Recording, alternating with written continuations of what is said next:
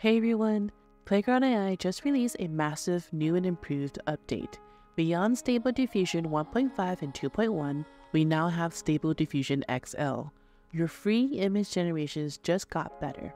In this video, we'll be doing a step-by-step walkthrough of the new model. Don't forget to leave me a comment down below if you are going to give this a try. Let's get started. To get started, simply go to playgroundai.com, click on Create. On the right here, you will see that there's On a Board and New Canvas File. Currently, it only works in the Canvas file. That's up to 60 generations a day on the free account, and if you are a pro user, you get 300 a day, and that resets every day, so that's actually really good for what they have to offer. In here, if you've never seen it before, it's a similar setup to the board, so you get your image to image, your filters, your negative words, your exclusions, your control traits, and all that stuff.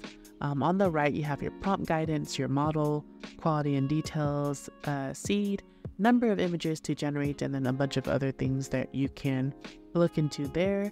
I kind of leave everything the same as during the test mode. I find that the easiest to start with. And then at the top, you get your shortcuts and your keys. So they do give you the shortcut names up there. So like a V for move and select, and your pan and your hold and your space. Really simple and easy there. And if you're wondering where to put your prompt, it's actually in the middle of the screen right there.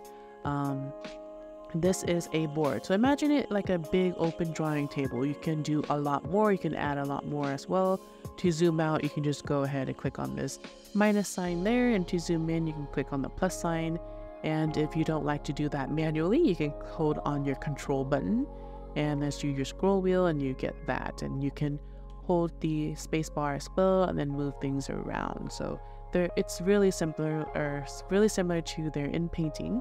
So I highly recommend you playing with it if you haven't checked it out. It's really easy to use actually.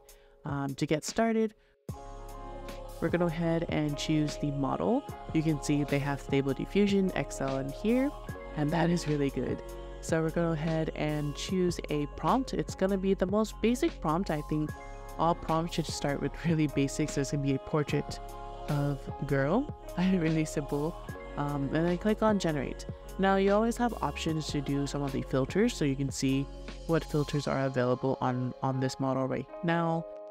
We'll go ahead and start with the most basic of none, and then click on that generation there. So you can do Control Enter, or just click on the generate button. Give it a few seconds, and you're gonna see it start popping it in, and then the frame sort of jumps into a new space. So very, very simple here. And there you go, because we didn't really give it much thought to it. It's just like a random portrait of a girl. Nothing crazy here, just almost like a oil painting of sorts. But let's give it out another try in the filters. We're gonna go ahead and do the delicate detail and click on generate. We're always gonna keep doing one image at a time, but if you don't want to do that, you can do 4. And if you don't like a certain image, you can always delete it. So that's the beauty of working on a board. I love working this way because you can do multiple images at once, multiple types. So let's say you like this generation and it works well, and then sometimes you're like, I want to do more of this, or I want to change the color of that. You can do it right straight from here. It's more very like playful, hands-on sort of experiment. And you can see now with the filter, so this is sort of like your models, right? This is actually really good. So I quite like it. I think it's better than what they had in the past. And if we were to do something more intricate, let's say, can they do that, right? So I'm going to go ahead and go to one of my favorites, so the cinematic warm, and see if they can do that. Some favorite ones I noticed that they're not on here right now is like the animation one, and then some of the app icons or retro anime and all that stuff. But I'm sure once they release it fully, it can be there. It's currently in beta mode, so it's quite understandable that it's not there yet, but this is really, really a huge improvement for Playground here, and I'm excited to test this out a little bit more.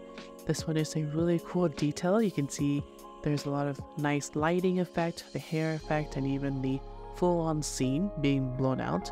My prompt is very basic, right? So I think we should give it a better attempt here, and I'm just going ahead and redo all of these. So Just a quick note, you can move the frame anywhere you like. So if you want to generate next to one, you can. If you don't, you also can do that. I'm just gonna move it to the bottom so we can do some contrast here.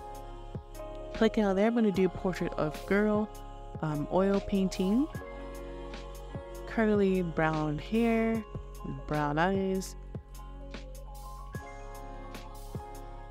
sitting on chair, and then we're gonna do in the room and see if that adds a lot there. So let's go ahead and switch this back to delegate detail. I really like that detail there. Click on generate, and this time we're going to do 4 and see if we get different variations. So it does take a little bit longer than normal, but I think this is okay since I'm generating 4 images at a time. Once it's done, you're going to see it pop up, and if you like an image, you can keep it, and if you don't, you just delete. So to delete an image is actually really simple. I'm just going to go ahead and click on this one right there. I'm going to show you. Just go ahead and use the pan. So if you don't like this image, you can just see that. To download, you can press the download right there, and if you don't like it, you can right click. There's a bring to front, send to back, copy, download, delete.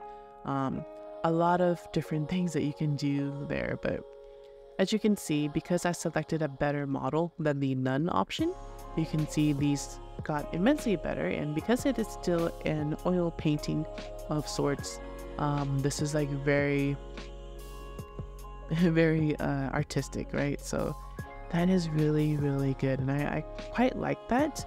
All in all, I do find this new release really intriguing, and there's a lot of things that you can do, especially once you apply the different filters that they do have. There's a lot of intricate details, there's a lot of filters that you can still use, because sometimes when they release a beta, you only get like 1 or 2, but this one you still get more than 10. I think that is quite a feat there, and you can have lots and lots of fun just going through different iterations here and produce different variations of the same image, you know, improve your current image, even drop in an image to image so you can enhance that as well. And you can see here I'm playing around with different models, and as a result I quite like what they have to offer. Highly recommend for you to log in and check it out.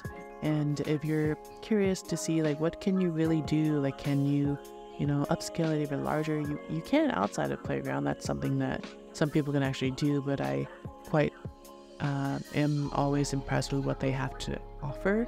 Their releases are really catered to what people are hoping for, right? They're making improvements based on the feedback, so I always find that really cool. So let me know down below if you are going to test this out and how you recommend, because I know your favorite is probably something else, but this is always something that I highly recommend, just trying new things and seeing if it's worth your time.